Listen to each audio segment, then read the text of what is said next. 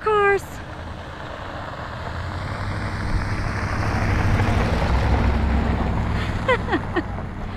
Share the road. Oh, I'm getting on the other side. Oh, shoot, no, I'm not trying to go around this bend. I have no cars see me. Yikes. I see some animals. So I could show y'all some animals. I don't know.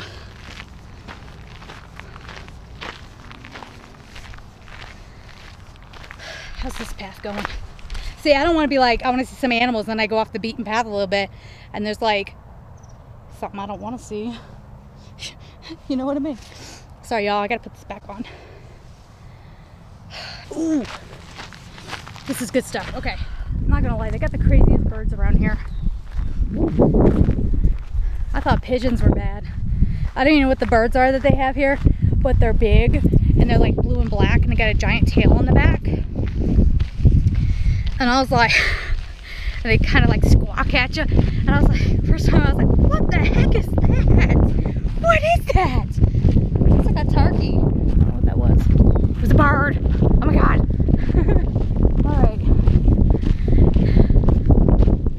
This turned into a vlog. Is that what this is? A vlog?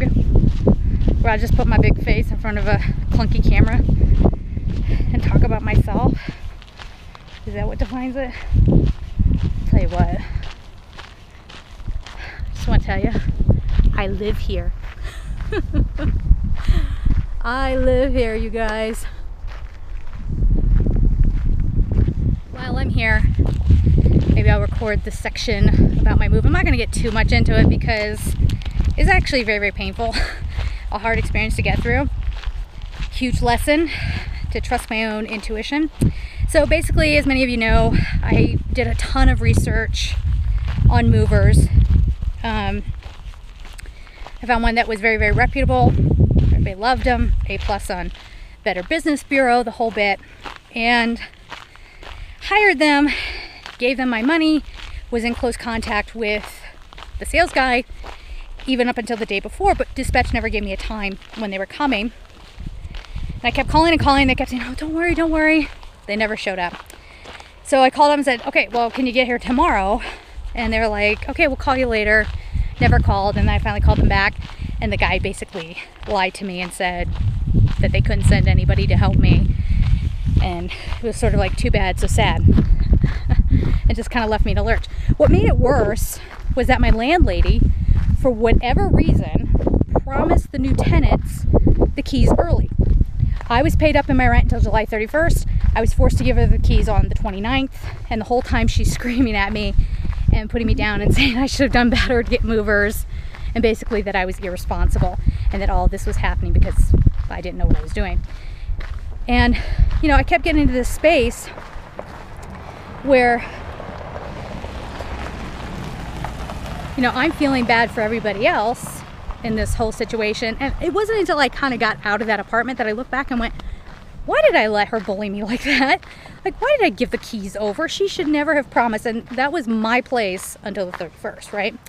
So now I'm in a lurch. I'm in a bind. And the new tenants offered to let me keep my stuff in the apartment until I could find movers. And they said it would be okay for a couple of weeks, which was so kind and so amazing. But again, don't forget, they weren't, you know, half of that was a favor because that was still my apartment until the 31st. And then a few days after my stuff was there, the new tenant started getting a little impatient and wanting me to get the stuff, even though they offered 2 weeks, they wanted me to hurry up and get my stuff out of there. But I get it. I mean, who wants a stranger's stuff in your apartment? But again, given the circumstances, they shouldn't have even been in until August 1st. So anyway, scrambling around, I get a hold of another mover who had done a walkthrough estimate for me, but they were so expensive and I was like, can't do it. It's not worth it. I'm gonna huff and puff less now because I'm going downhill. All right, this is good story time, right? So anyway, yeah, so he was like, oh, we can totally help you out. We'll do it this Saturday, which was like 2 days away or something like that. I'm like, oh, thank you, thank you. His office never calls. I'm having to call, blah, blah, blah. Same mover kind of story, right? And his office says, oh, we can't do it this Saturday, it'll have to be Monday. Well, nobody showed up on Monday. So here goes this nightmare again, right?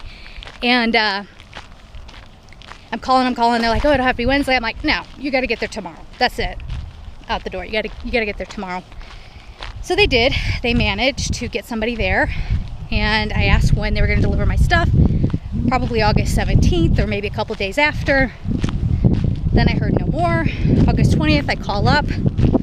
Oh, the drivers are going to call you back. I'm like, no, I want an answer. Where's my stuff? Oh, it's on the truck. It's on its way. So I was supposed to go home for my mom's 60th birthday.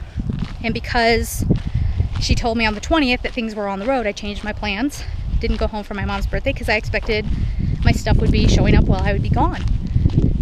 And my mom was great. Yeah, she's totally understanding. And I'm going home in October. Well, I'll make it up to her then, but, of course. And we Skyped on her birthday. We, did all that all up and everything. But September 1st rolls around. And, sorry for the wind. September 1st rolls around. I still don't have my stuff. So I call up, and this guy gets on the phone, someone I hadn't dealt with yet. He goes, oh, it's still in New York. What do you mean it's still in New York? What are you talking about? It's supposed to be on the road. It's supposed to be around the corner. Driver's supposed to be knocking on my door 3 days ago. No, it's still in New York. The parent company never sent a truck. I'm like, have you been calling? Oh yeah, we've been trying so hard. So I asked him why nobody called me. I'm gonna give you the view again. I asked him why nobody called me, and he didn't, of course, have an answer for that. Then he tells me, why don't you call them? And I'm like, I have to call.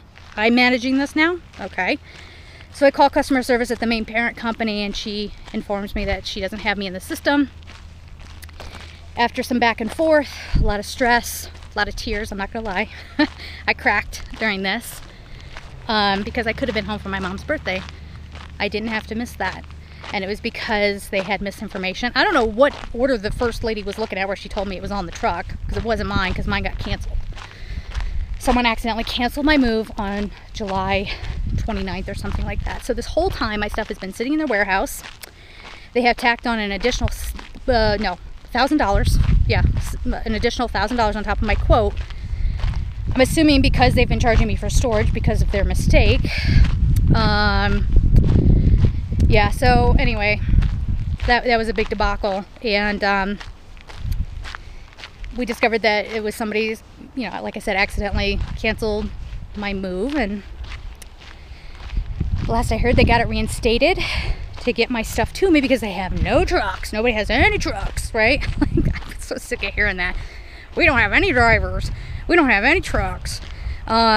Because of that, they decided that it would be prudent to, I guess, crate my belongings. So put it all in a crate and then just put it on, or put it in a crate and then put it on a freight truck and get it out to me.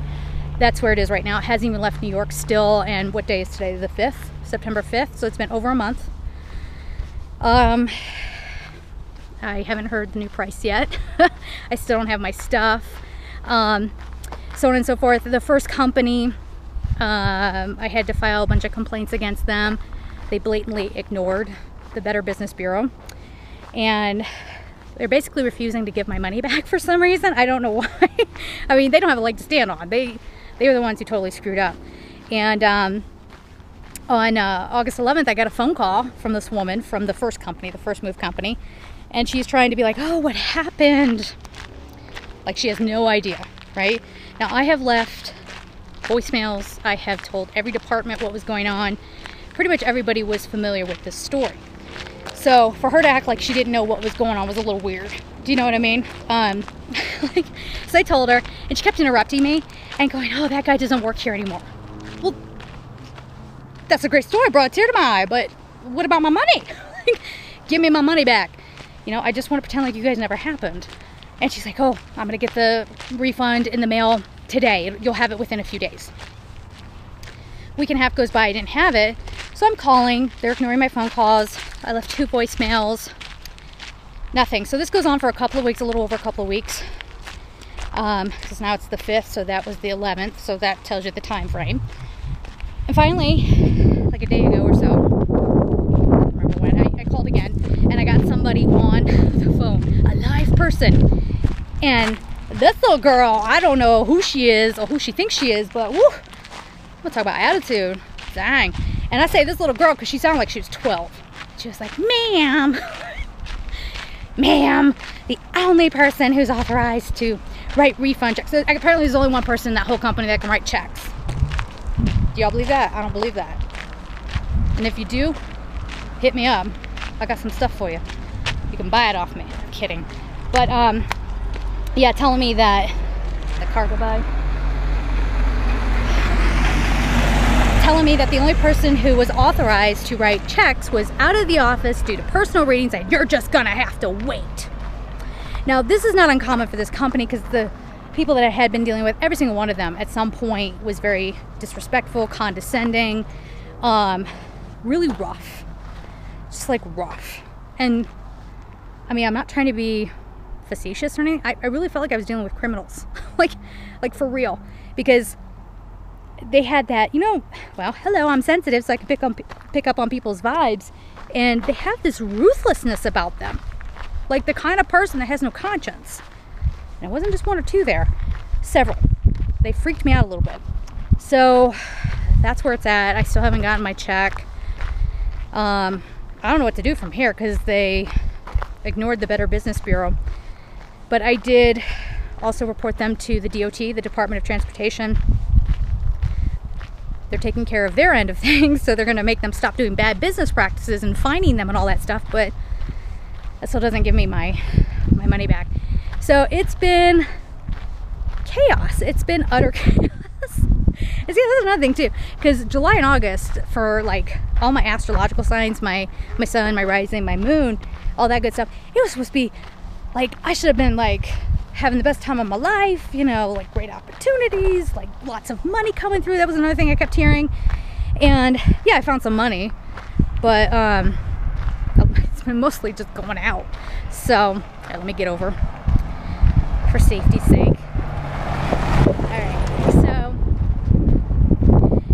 yeah, it was very trying times. So that's the story. That's where we're at. All my stuff is with the movers, like I've been telling you guys. So we'll hopefully see what's going on. I reordered some stuff, so maybe the October scopes or whatever, you know, it won't have to be like this. All right, my arm's getting tired. I'm gonna turn this off. Plus I'm getting into civilization again. They're gonna look at me funny. So anyway, how about I give you one more shot of the mountains? Yes.